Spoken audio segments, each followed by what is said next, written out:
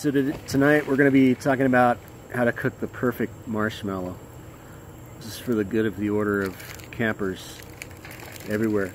So first of all, you want a fire that has some nice coals in it. So this fire is like maybe 30 minutes old. So you need to have some good coals, not a lot of flames. Secondly,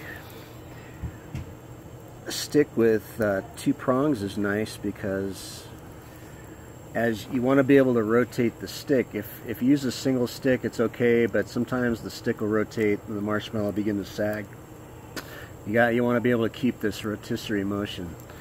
All right, so I'm gonna find a nice hollow down in here, like right over in there. See, the key to a good marshmallow is patience, and you don't want it to catch on fire. So if it starts to smoke too much, you want to move it away from the flames. And it's nice if you can kind of rest your stick on a piece of wood somewhere so your arm doesn't get too tired. You just want a nice slow rotisserie motion. You want a golden brown. That's what you're looking for. See that? See it right there?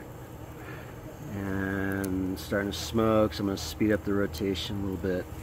And if you cook it too fast, the inside won't get cooked. So you want the inside to get cooked a little bit as well. So take your time with it. And you want to end up with a marshmallow that's about twice as big as the original marshmallow.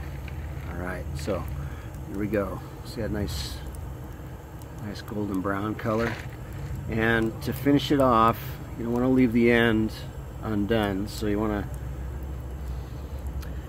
hold the end towards a nice hot spot for just a couple of seconds.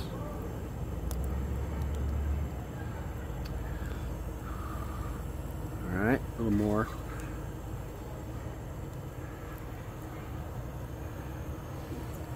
And there we go.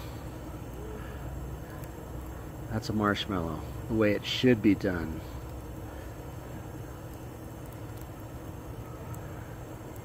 Thanks for watching.